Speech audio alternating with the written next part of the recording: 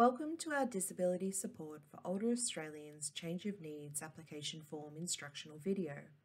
This short step-by-step video has been designed to show you how to accurately fill out the form and what key additional information is needed to support your application submission.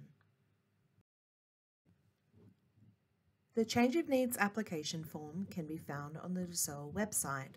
This link will take you to the most recent version of the form. You will be required to scroll down until you see Appendix E. Download the form in Microsoft Word format. Click Open File to access the form. This is what the form looks like when opened.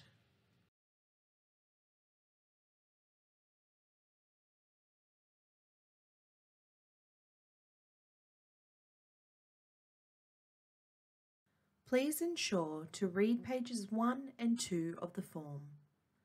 They contain important information about what deems a client eligible for additional funding and what evidence is required to support your submission.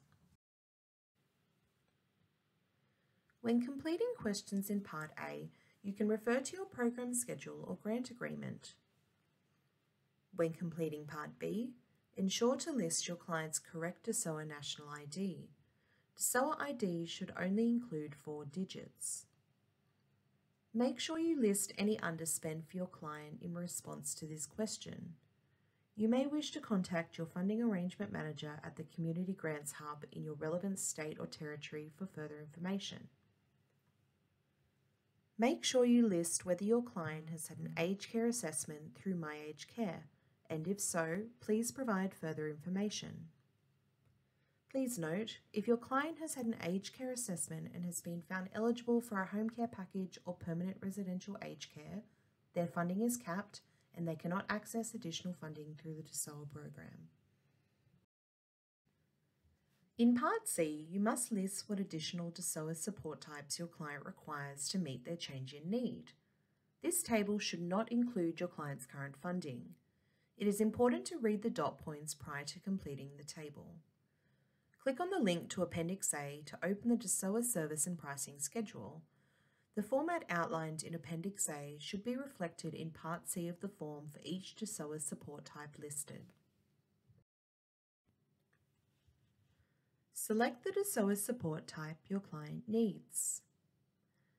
Continue to select the DSOA support level and the time of day or week for the chosen support. You must also select whether the support is required on a recurrent or one-off basis. List the total annual outputs required, the unit price, and the total funding requested for the DSOA support type. When completing Part D, it is important to comprehensively outline what your client's change in need is and how this change occurred. You must explain how the DSOA support types requested in Part C directly address your client's change in need. When answering this question, you may wish to consider whether the client has access to other informal or formal supports. Is the client eligible to access funding from other sources, for example, hospital, state-based funding, or through the Commonwealth Home Support Program? Have you considered other accommodation options to support the client's needs?